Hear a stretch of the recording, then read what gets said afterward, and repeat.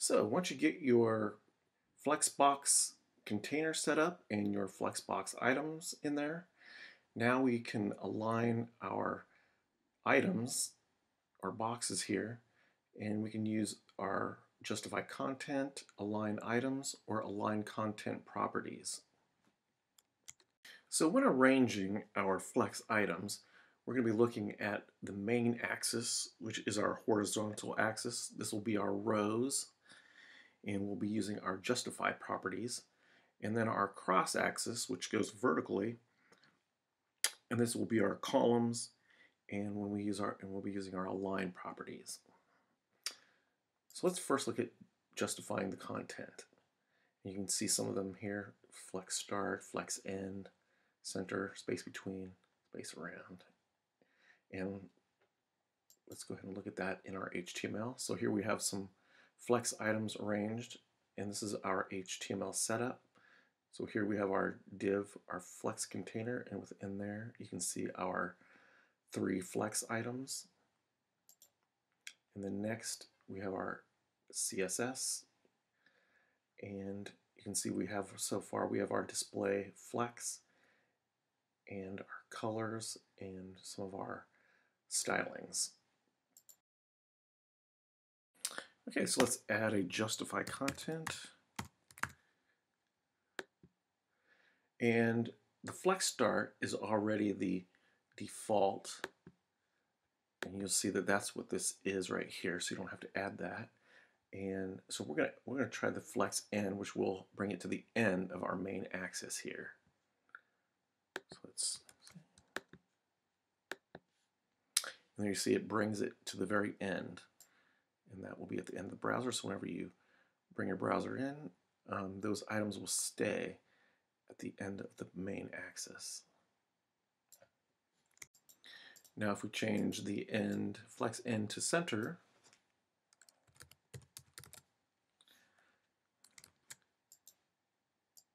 now we see our flex items in the center of the main axis. So now if we change it to space between, now you see we have our space in between our flex items, and we have these two at the very ends, and then it will center the remaining items between those. Now if we change this to space around,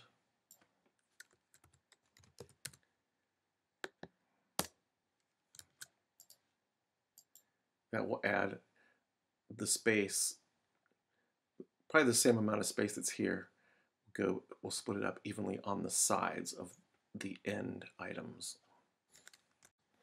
Okay, let's see what happens when we add height to our container. We'll add about 500 pixels. And you can see it stretches our items down to the bottom, from the top to the bottom of the container. Let's try change this to, actually let's change our direction. So flex direction, and right now we're in rows. Let's change it to column.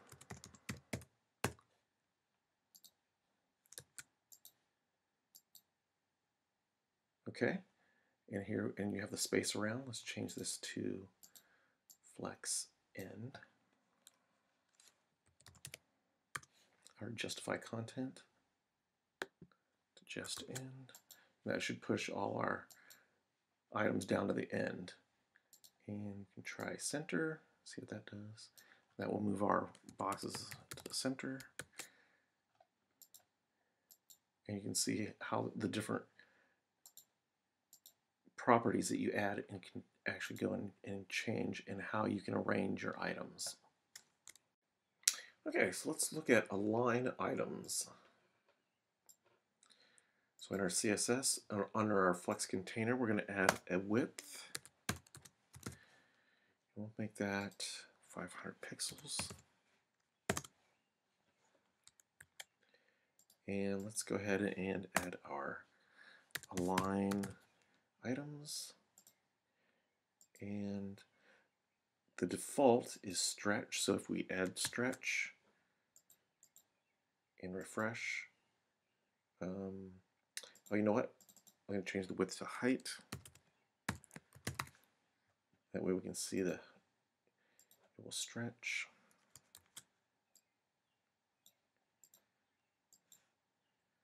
There you go.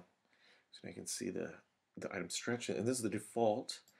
So let's add flex start. Oops.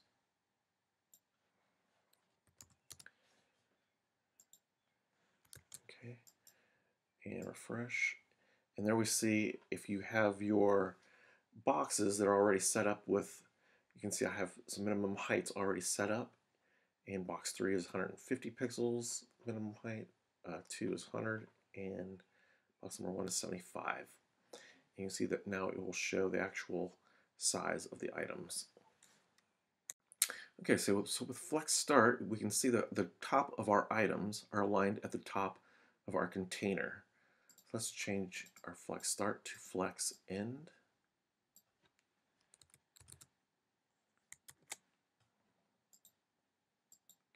And now we can see the bottom of our items are aligned at the bottom of our container. So then when we change our Flex End to center,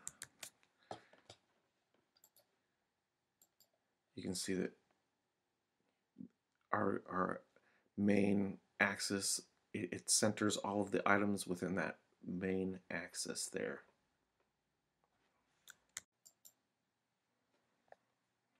Okay, so now let's look at align items baseline, which will align them to the text. So here now it's aligning it to the text, but it's kind of hard to tell because it looks about the same as Flex Start. So let's kind of to show this example. Let's go ahead and I'm going to go into my HTML and delete my H3. And let's see, let's go ahead and take out the padding here.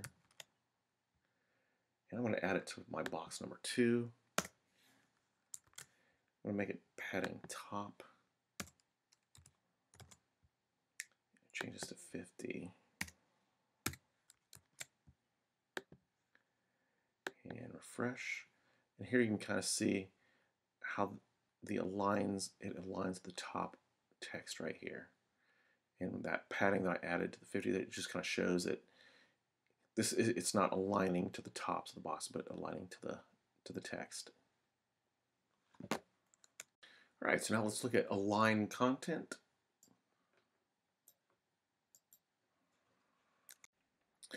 So I'm going to add the alignment property, or align content. And we'll make this one Flex Start.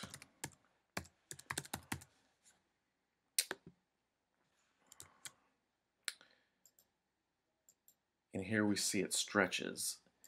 And it really is just kind of stretching the boxes. And in order to get this one to work, we're going to need to add the wrap feature. So in our Flex container, let's add our Flex wrap. And we'll go wrap. And let's refresh that. And now you can see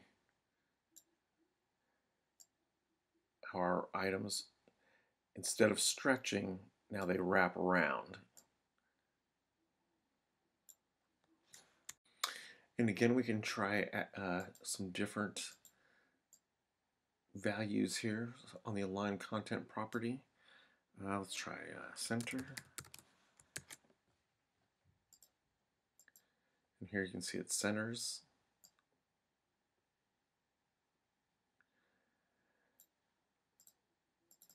And we can try flex end.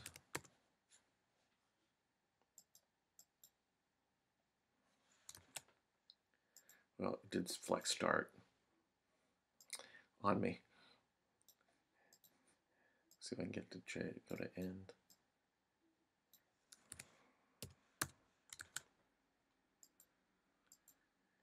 Okay, and there you see it starts at the bottom. And maybe one more. Let's try a space between.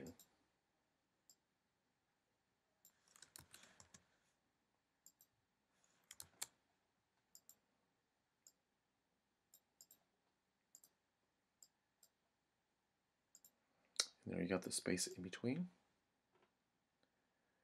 And that's what you can do with the align content.